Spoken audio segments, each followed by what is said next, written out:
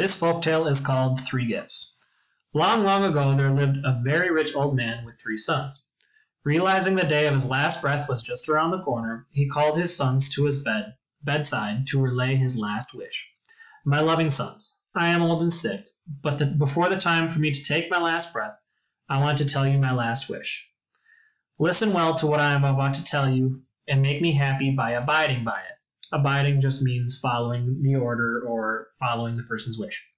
As you know, we are the richest family in town. Don't fight over my estate. That means their belongings, the house, everything like that.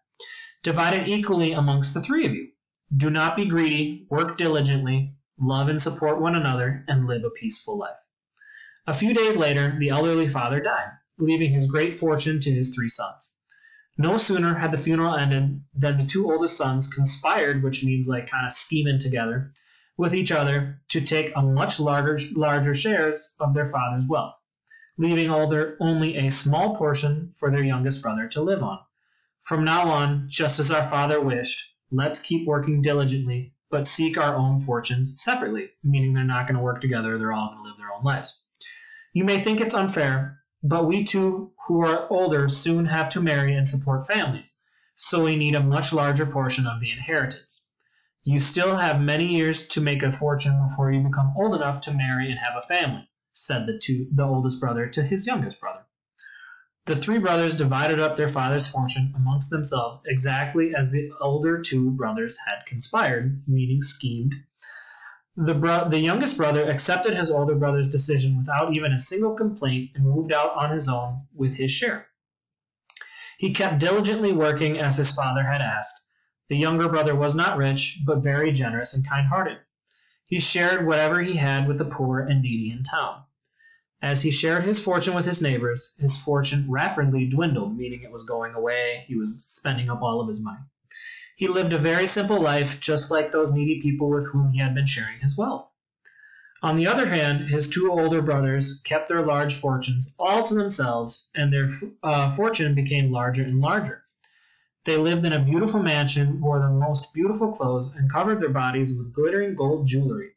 Their younger brother, in his ragged clothes, became an embarrassment to them. One day, the 2 older brothers spoke to their younger brother. You squandered all of your fortune. Look at your shabby appearance. We are too ashamed to call you our brother. For our sake, we want you to leave this town. Come back only when you are rich and worthy of us.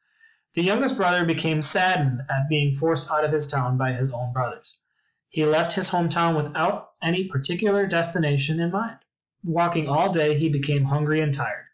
While he was resting his 2 feet in a cool, clear stream of water, an elderly monk, which is similar to a priest but a little bit different, an elderly monk with silvery hair and beard approached to cross the stream. There was no bridge and no stepping stones. The elderly monk's legs were shaky as he had a very large pack on his back. Please sit here and rest a while, elder, and let me carry your pack across the stream, said the youngest brother. After carrying the pack safely across the stream, he helped the elderly monk to cross. Thank you, young man, said the old monk. But the youngest brother did not stop there. He carried the monk's heavy pack all the way to the temple. The young man found that the old monk was the only occupant of a small but beautiful temple. There was no one to cook, wash clothes, or help with other tasks. Because he had no idea where else to go, the young man offered to stay and help the monk. The elderly monk gladly accepted his offer. As the months passed, the young man learned the Buddhist doctrines from the old monk, but he began to miss his brothers and his friends back in his hometown. Finally, he decided to go home. The monk brought out an old straw mat, a large dipper made of a gourd, and a pair of chopsticks.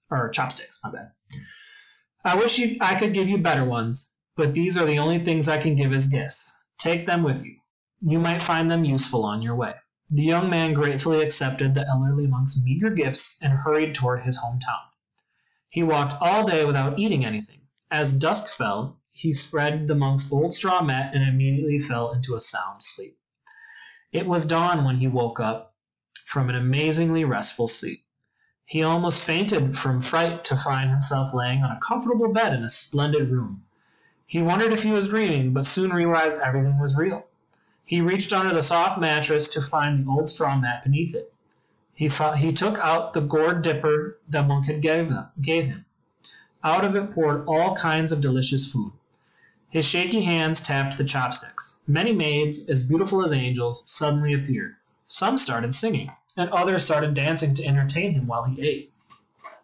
Whatever the young man wished for came out of the gourd dipper. Naturally, he became very, very rich. He decided to hurry back to his brothers. Walking out of his beautiful castle, he saw a beautiful carriage with 12 horses waiting for him. He rode to the gate of his town, where he changed into his old ragged clothes and sent the horses and carriage back to his castle. He started walking on foot to his brother's home. Seeing him in his ragged clothes, the two older brothers became very displeased and gave him a cold reception. "But, my very dear elder brothers, I wish to be allowed to live in the same town with me. Please let me stay," begged the young man. What's good about living in the same town? You're just an embarrassment to us as you were months ago. Go back to wherever you have been and seek your own fortune just as our father had wished," asked the older brothers. They didn't even invite their younger brother into the house. Rejected by his brothers, the young man was very sad. The sun was already setting behind the western side of the mountain, and dusk started to cover over the town. He stopped on a nearby hillside and spread out the straw mat to sleep on. When he awoke from his restful sleep the next morning, he again found himself in a beautiful bedroom of another newly built castle. The next morning, his brothers saw a large new castle on the hillside and approached it out of curiosity. When they walked near the gate opened and the gatekeeper invited them in.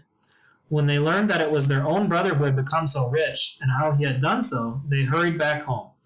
They put on a show of being very generous men and gave away all of their worldly possessions to the needy and hoped that the elderly monk would give them the same gifts. After their worldly possessions had been given away, they hurriedly traveled to the temple described by their brother. They pounded on the gate, but nobody answered. They walked into the temple ground. They still didn't see anybody. They looked for an elderly monk, but he was nowhere to be found. Weeks, months, but the monk never came back. They soon ran out of food and money. They had no home to return to and begged their way back to their younger brother's castle. Seeing his brothers approach the castle, the youngest brother ran up to them and welcomed them with his arms wide open. He respectfully invited them in and shared all of his fortunes with them. The older brothers were deeply touched by their younger brother's love. United again, the three brothers all lived happily ever after, just as the father had wished.